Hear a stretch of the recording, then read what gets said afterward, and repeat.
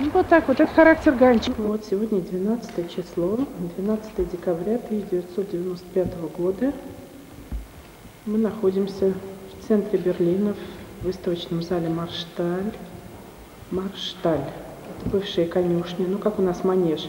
Теперь здесь самое центральное выставочное помещение. Вот Валерий Герчик клеит свою экспозицию. Не подумайте, что это он в Москве на заборе клеит. Вот, сейчас я покажу эту. Это тяжелые вздохи Валерия Ганчикова. Вот тут уже явления повешены.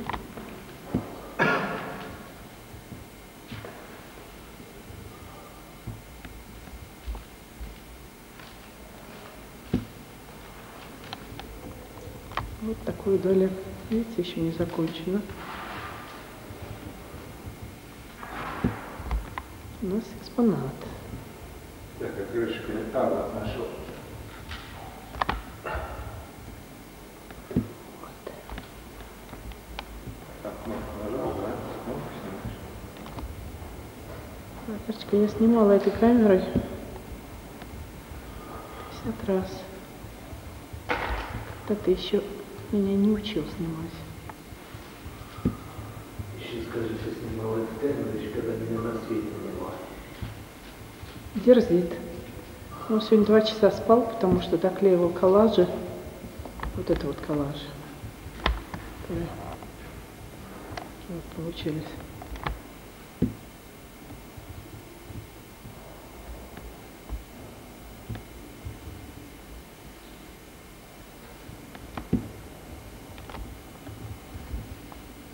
Вот это очень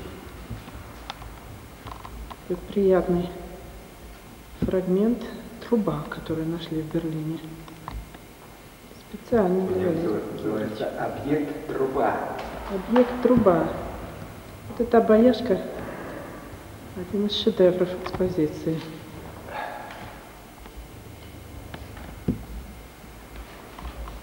Ну, моя сегодняшняя задача не фильм снимать, а так момент рабочий.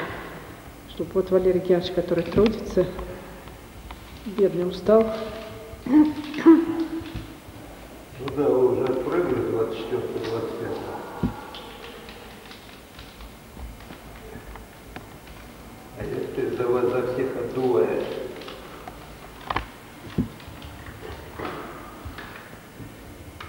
С молодняком тут, понимаешь, подпрыгиваю.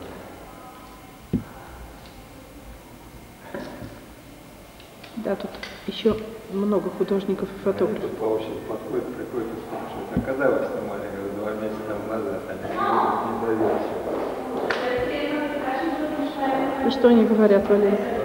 Глядя на мои седины, мне кажется, что эти фотографии я снимал как минимум 20 лет тому назад.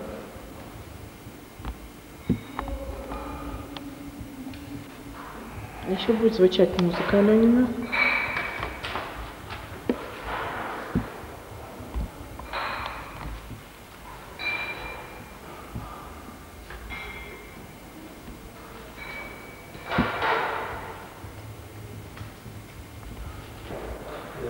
Целый день в трудах.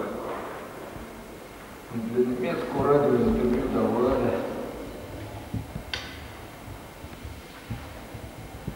На все организационные вопросы наконец решили. Да, что сюда еще воткнуть? Опять женщина привезла, но неохота. Кризис жанра, не все заборы обобрал в Москве.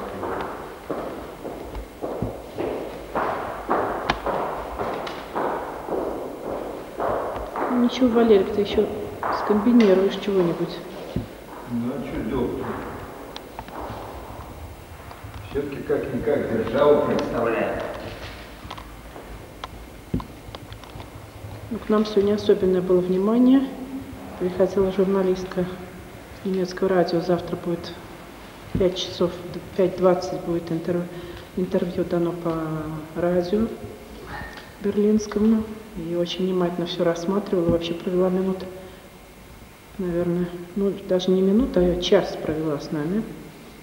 И музыку-то она слушала и записывала на свой магнитофончик, и интервью давал Валерий. В основном все представил и рассказал, объяснил, а потом Алена еще прибавила. А ты что не показываешь, это самый объект номер 2? Я показываю. Валерик, ты у нас объект номер 1. Я тебе и показываю. Объект номер 2, дерстол. Сейчас я так сделаю, чтобы... Все говорят, что это отличная инсталляция, а директор этого зала предложил тут же все приклеить, потому что украдут с первого же часа, как откроется выставка. А покажи, что мы там поставили, народ не поверит, как хочется. Значит, стоит старый стол какой-то. Очень долго его искали. Это была целая история, потому что такого стола... В Берлине старый стол найти. Нет, ну можно, но... Вот. На столе стоит, сами понимаете, бутылка пшеничной, пустая. Вот консервные банки. Второй экспонат у богатенького фрица, который он все послал по почте. Вторая бутылка.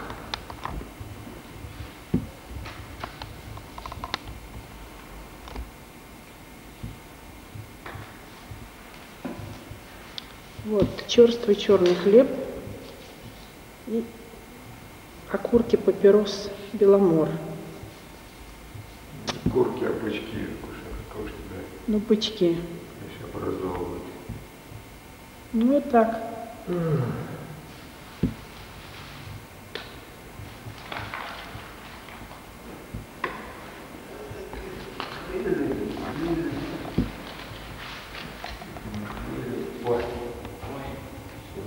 Это пришел один из наших коллег. А что вы хотели?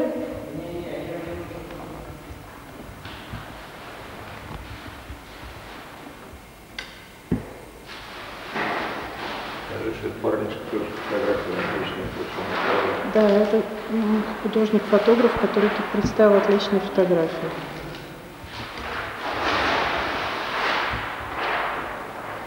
Размером с площадью Дзержинского.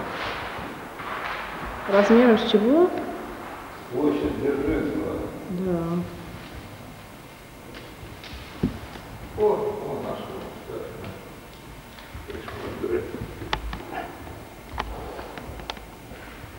Вот исторический творческий процесс я запечатлеваю.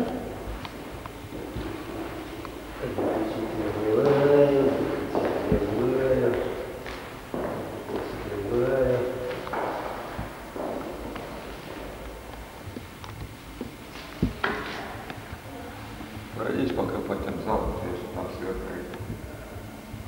Пройду сейчас.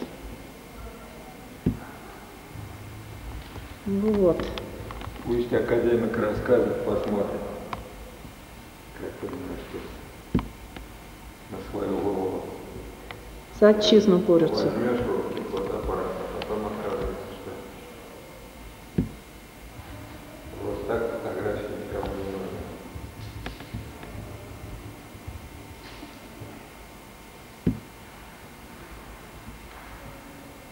Вот сейчас покажу. Это значит вот это вот все помещение.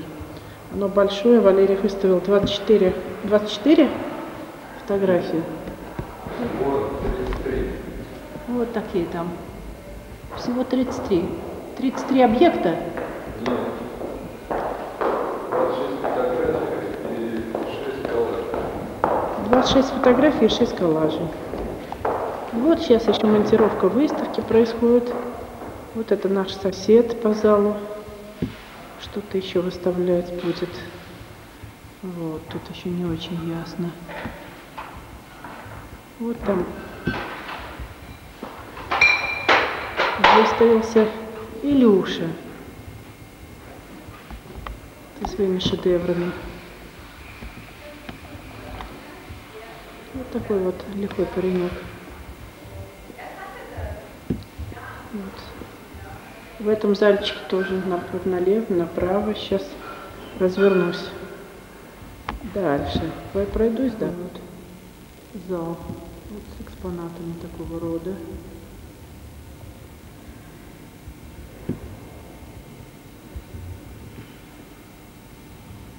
эта стена, потом вот такой витринка. И вот тут художница, которая выставляет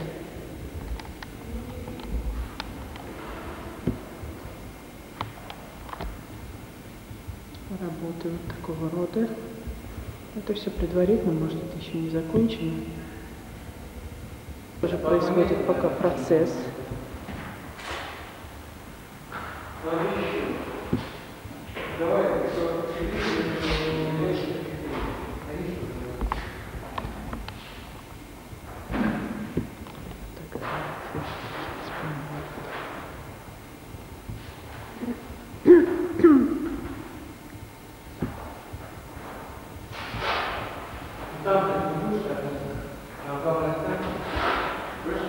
Это тоже монтируют.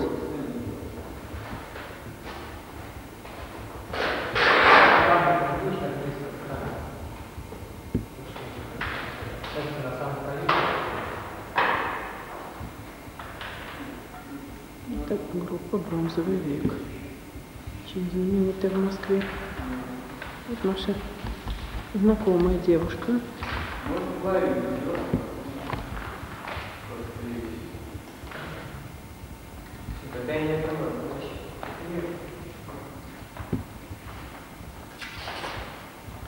Тоже фотомастер.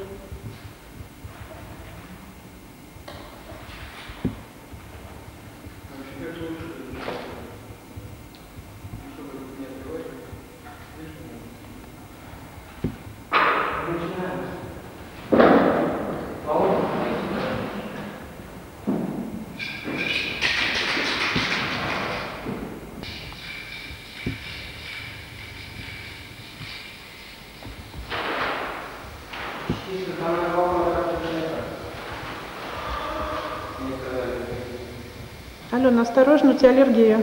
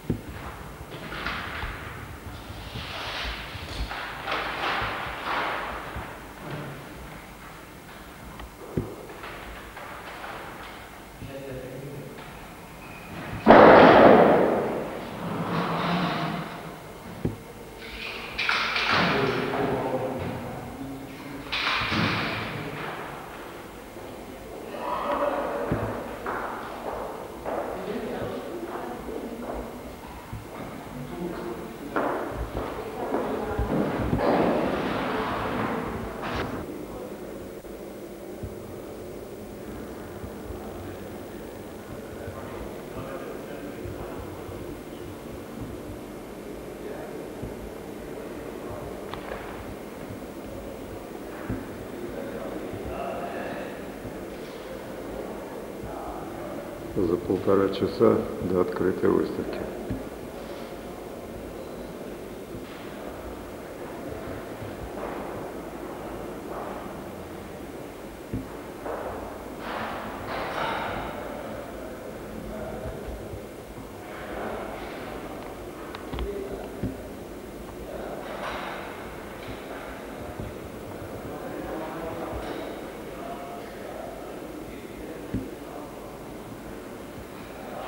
Все уже на месте. Полы подмели.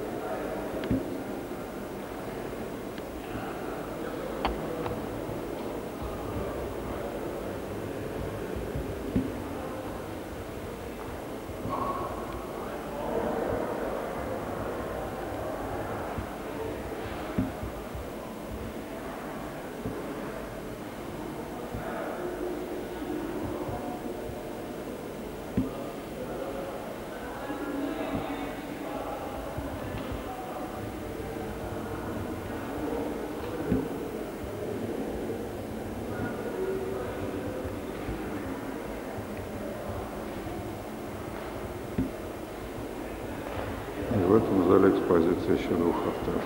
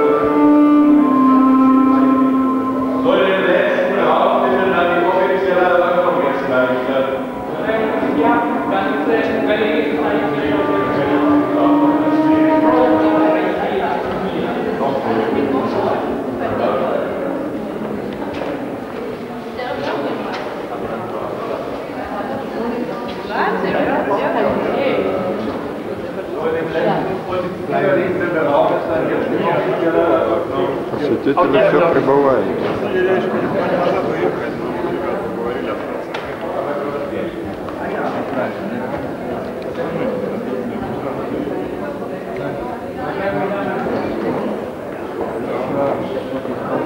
Прибыли главные фигуранты.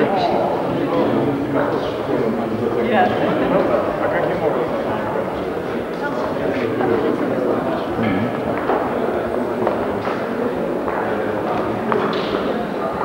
Идем на открытие выставки.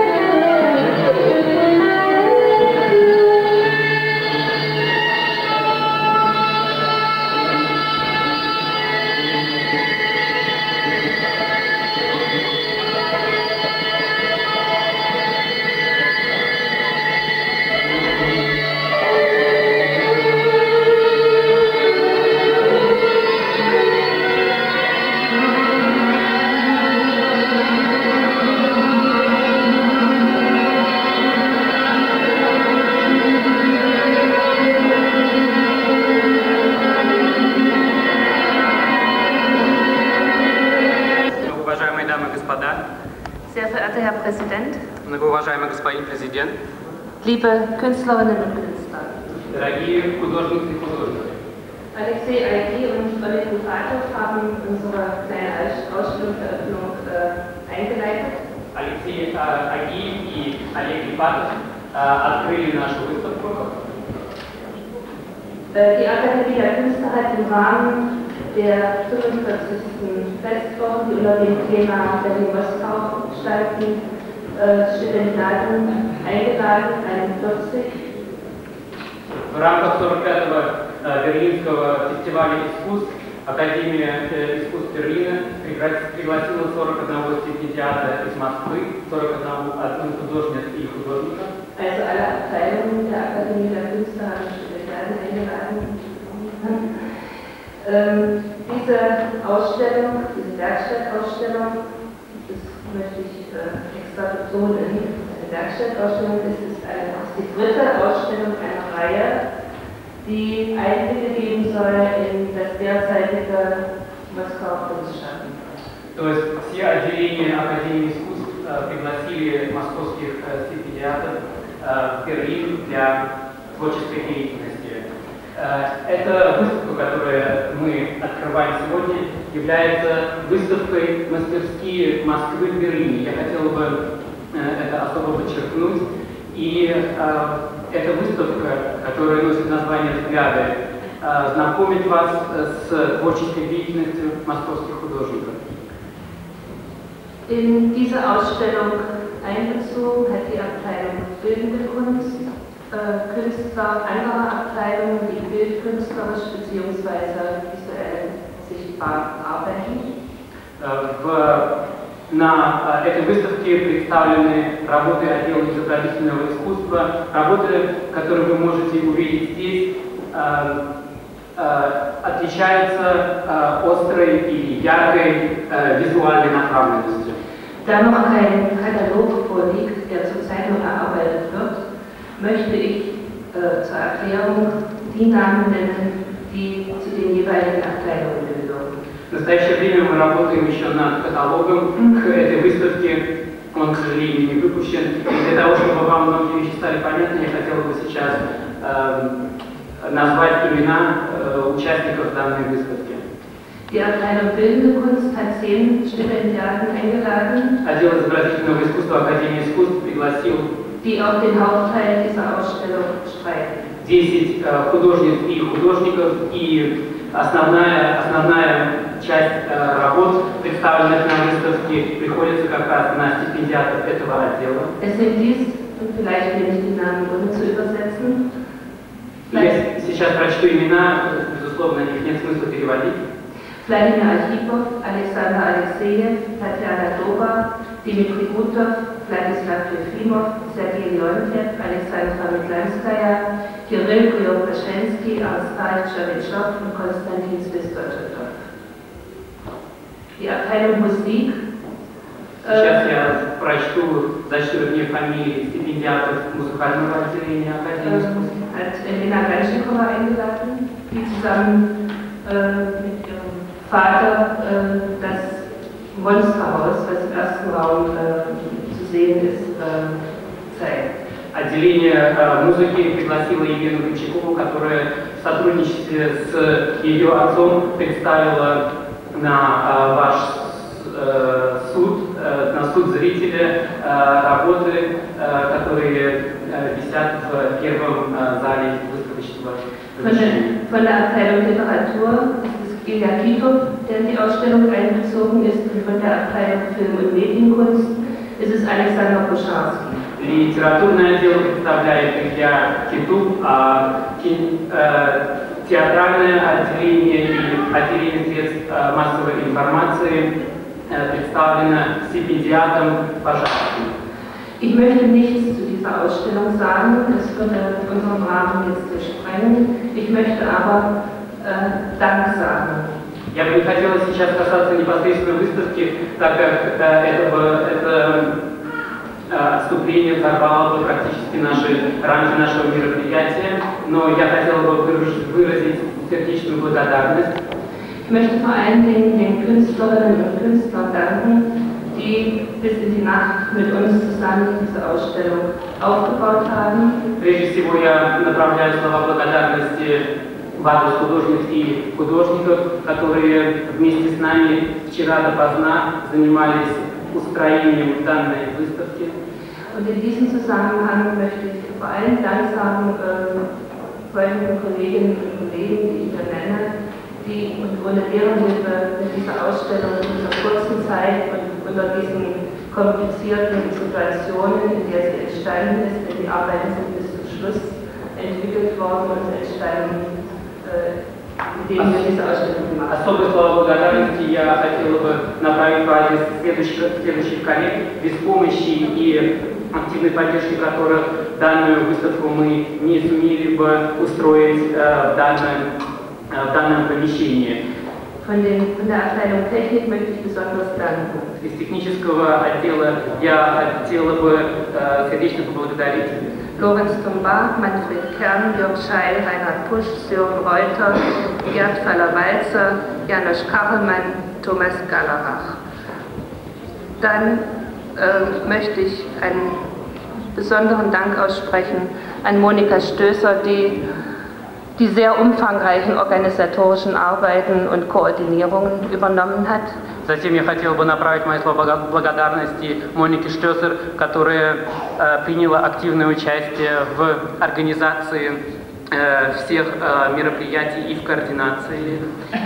Dank an Jörg Frank, Ulrich Beck, Lena Knut und Renate Stolze, die Projektleiterin war für die Stipendiatenwerkstatt der gesamten Akademie. А также благодарю перечисленных коллег и особенно госпожа Рената Штольце, которая отвечала за проведение проектов, связанных с работой московских художников.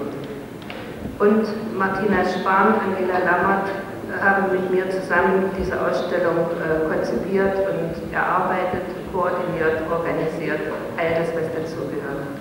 Мартина Шпан и госпожа Ламмер вместе со мной принимали участие в разработке концепции данной выставки, координации, организации и принимали участие во всех мероприятиях, которые связаны с организацией подобной выставки. Die Deutsche Klassenlotterie hat uns mit finanziellen Mitteln unterstützt, damit wir dieses Projekt insgesamt überhaupt durchführen können. И немецкая лотерея поддержала нас финансовыми средствами, и благодаря их помощи мы смогли осуществить данный проект. Ich bitte jetzt unseren Herrn Präsidenten ein paar Worte zu sagen. Я прошу сейчас нашего президента также сказать пару слов.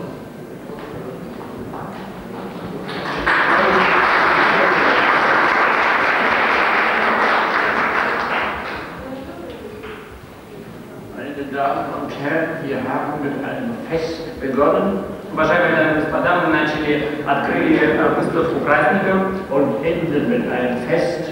И мы закончим также нашу выставку праздников. Um 7:30 steht ein Autobus vor der Tür und bringt uns zum Asiatenweg.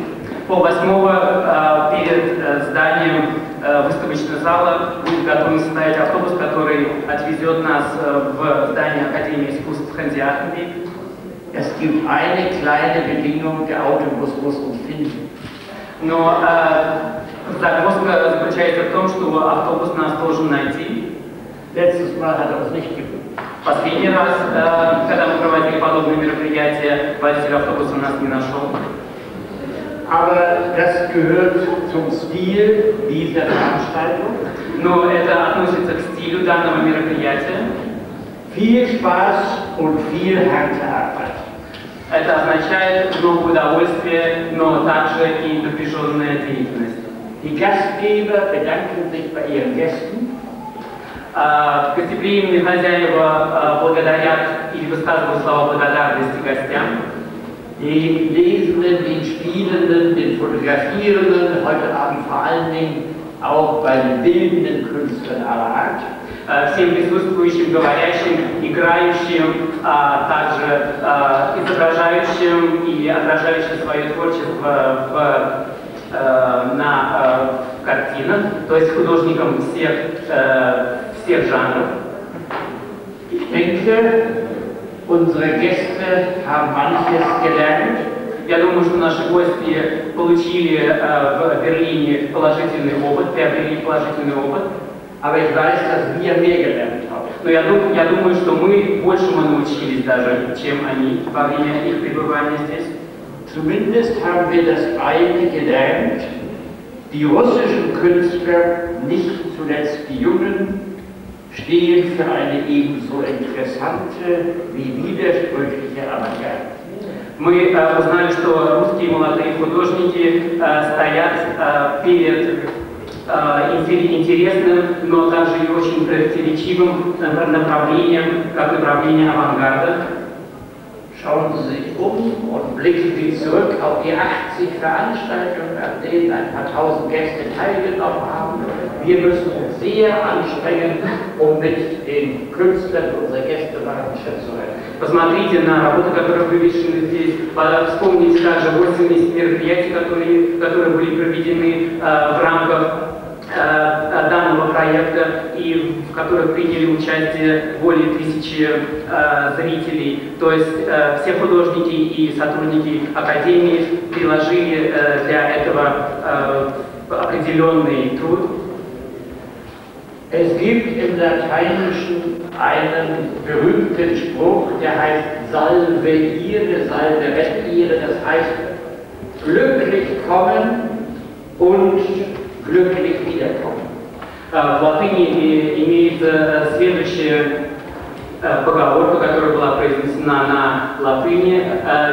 Перевод этого высказывания звучит следующим образом: в счастливом состоянии приезжать и также в счастливом состоянии не покидать. Das können Sie vielleicht verwenden, Salve ire, gut gehen. Может быть, вы это сможете использовать и в будущем. Salve ire означает und Salve retire. Все хорошо и Salve retire. Ja. Das heißt, glücklich wiederkommen und auf diese Wiederkehr hoffen wir. То есть счастливое возвращение, и мы надеемся, что подобное счастливое возвращение произойдет. Noch einmal, wir sind glücklich, in so amüsanter und freundlicher Weise außerordentlich von Ihnen gelehrt worden zu sein. И еще раз хочу подчеркнуть, что мы очень были счастливы получить от вас подобный урок, такой занимательный, веселый и очень учительный. Und jetzt kommt der Satz, den ich nie vergessen darf. Frau Zimmermann sagte, bitte versäumen Sie nicht diesen Satz, er heißt, die Ausstellung ist eröffnet. И теперь я хотела произнести предложение, которое я должен обязательно произнести, а госпожа Циммерман специально указала мне на это. Это предложение звучит следующим образом: выставку я объявляю открытой.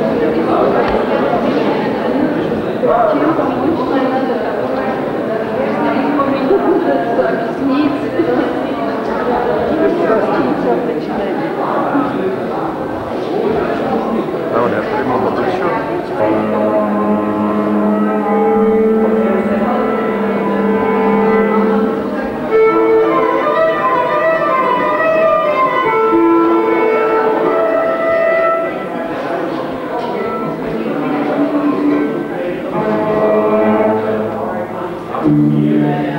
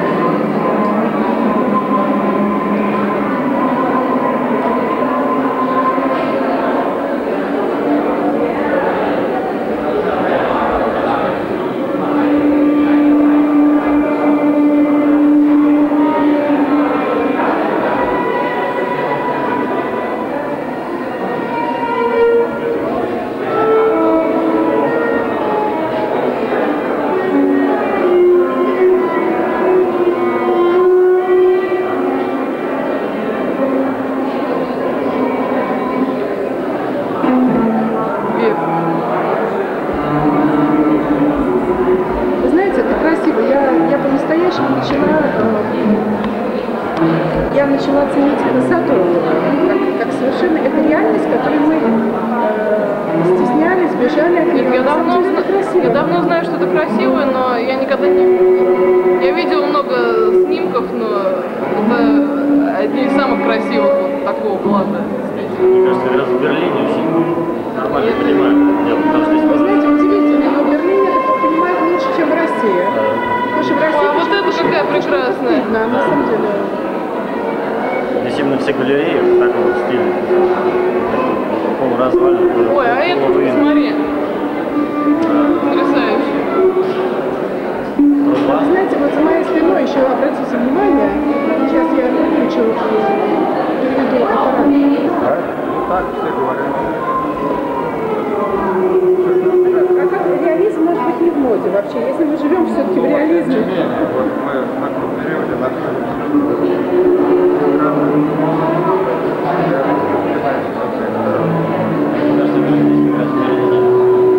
Причем самое интересное, я уже говорил,